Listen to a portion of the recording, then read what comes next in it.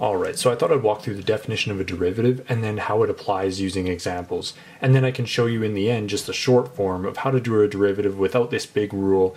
But this rule is important when you're learning calculus because you need to understand where the derivative is coming from. So what is the definition of a derivative? Well, to say what a derivative is, it's f prime of x. So we're taking the prime version or the derivative of the function. What is that defined as? It's going to be as the limit of h approaches 0 of f of x plus h minus f of x over h. So that's our definition of a derivative. So now we need two things before we can solve. So in most cases, we're going to be given the fact that we have an f of x. And let's suppose that f of x is equal to x squared. So now our f of x plus h is just simply plugging in x plus h into where x squared is. So we're going to get x plus h squared. And then what is that equal to? That's x squared plus 2xh plus h squared. And I mean, you can do that by just foiling it out, which would just be to write off in the corner here. You're just saying x plus h times x plus h. And that gives you that form there. And then it will simplify to here. So now we just need to take these two values here, so f of x and f of x plus h, sub them into here, and then apply the limit.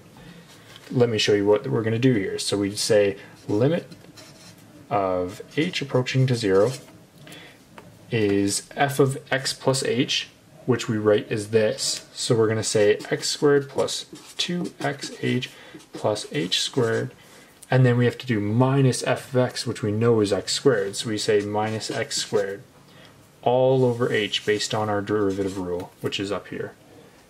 And then so now we just need to cancel out our h's before we apply this limit. So to do that, all we're going to do is just cross out this h, and then anywhere there's an h, we're just going to cancel that. So we cancel the one off here, we cancel one of them off here, so we're left with one h there, and then the remaining we don't have any there. So now we're going to say that we can also cancel these two because x squared minus an x squared is just 0. So now what are we left with? We're just left with the 1, 2x here plus an h. So we're going to say 2x plus h with a limit in front. Always write the limit in front. That's our form. And then we just need to apply this h equals 0. That's going to eliminate the last term. So we get that our f of prime of x is equal to 2x. And so in calculus, when we're doing a really short form of this, essentially what we're doing is that if we were to just start with f of x and they said, give us f prime, and we didn't want to go through this entire step, there's a really simple rule. All you have to do is basically go, if f of x is equal to x squared, our rule to get to our f prime of x is just saying we drop whatever's in the exponent. So we're going to say bring down the 2, leave the x here, but then just subtract 1 off that 2. So then we're just left with 1 in the exponent, so we're not even going to put it there. So these two should be equivalent here. Between those two, if we use the long form or if we use the short form, either way we're going to land at the same spot.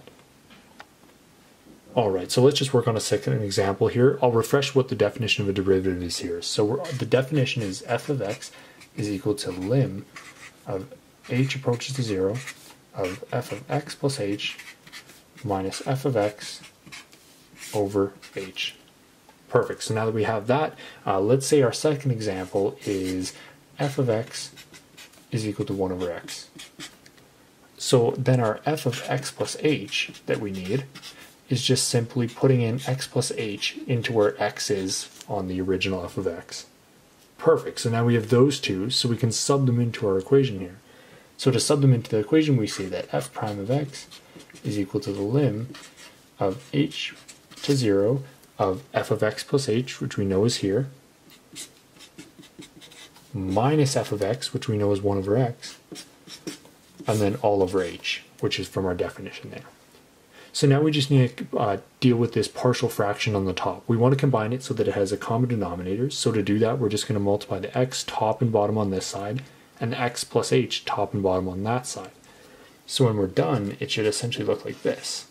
X prime to 0, and then we'll have x in the numerator on that side, minus x plus h because we multiplied the x plus h over to that side, x to here, over common denominator of x plus h, because we multiplied the x top and bottom here and the h top and bottom there, so we get our simplified combined fraction with a shared common denominator, and then all over h.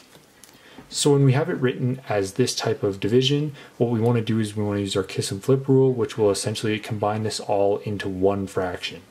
So how we're going to do that is essentially we're going to rewrite out our limit, 0, and then what we're going to do is that we're going to say if x minus x plus h, make sure we put that in the brackets, over x plus h is divided by h, then when we do it by times, which is going to be a dot, it's going to be 1 over h. So to simplify that, essentially what that's going to look like is that our lim of h going to 0 of x plus h over x plus h times the h. Because when we do our kiss and flip, when we go from division, dividing by h, to multiplying by h, we're just going to flip that, which means that we're multiplying by 1 over h to the fraction that we had here. So that's just going to move h into the denominator here.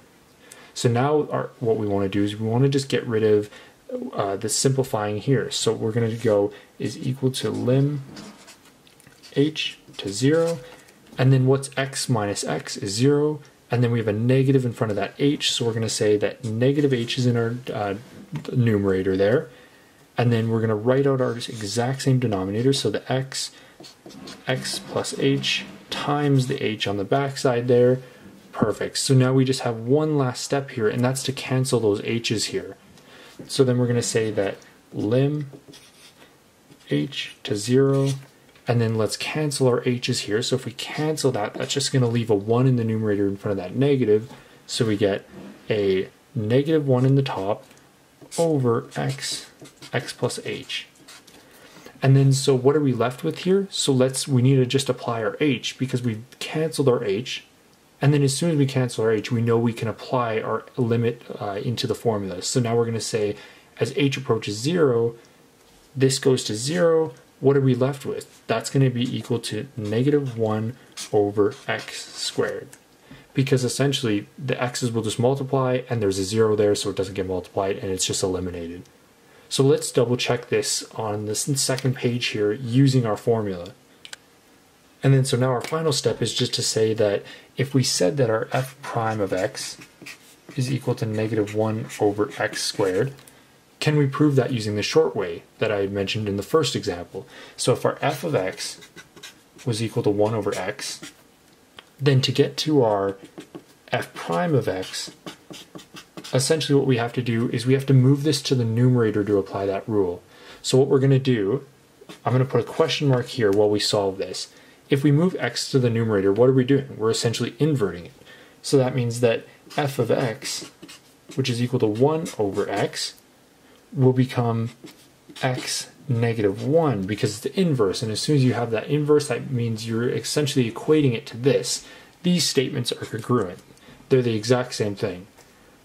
And then so what did we do in our first example? Well, we dropped the exponent in front, so we drop this.